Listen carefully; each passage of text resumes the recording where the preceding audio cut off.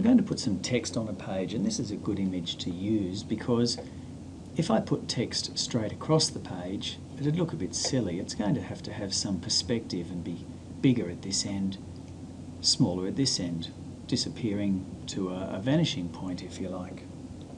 So I'll select my text tool and click on the page and type.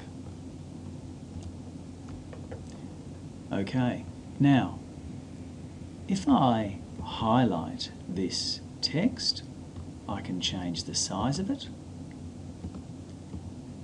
If I change that to 180, press enter. Still probably a little bit big. I can experiment. Now, I'm happy with that.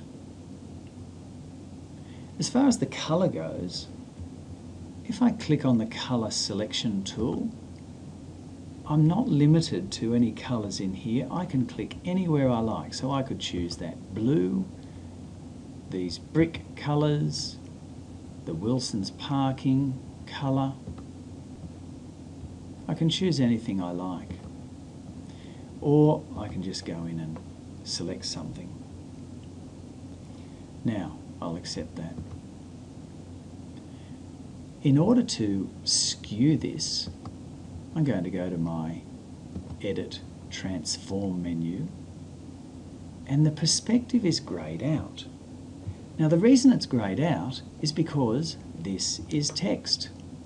I can't transform text to be distorted so the P is bigger than the E at this end. I need to transform this to an image. So that text layer has to become an image. That's called rasterizing. So I'm going to select here, or before I do that, I'll just point out the easiest way to select the text, to do something to it, is not to double click here, but to double click on the T, and that just highlights all of your text for you. So I'm going to select here, and under the layer menu, I'm going to rasterize that type. Rasterize is a word that means take it from text and make it into an image.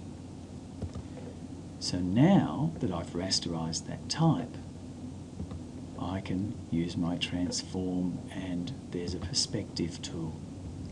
So I'm going to make this a bit bigger at this end, and I'm going to use that white line here in my picture of windows as a marker, if you like, for my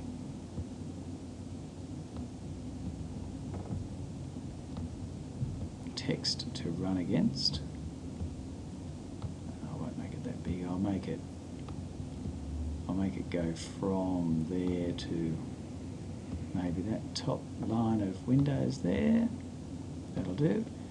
And now I'll pull this down at this end and have it running along there.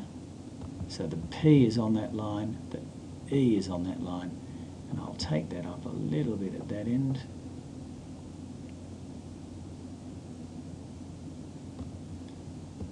Move it up a little bit. Okay, and I'm pretty happy with that. That's not too bad. I'll commit those changes. And there I've got some text running across the page. It's on its own layer. I can hide it or show it.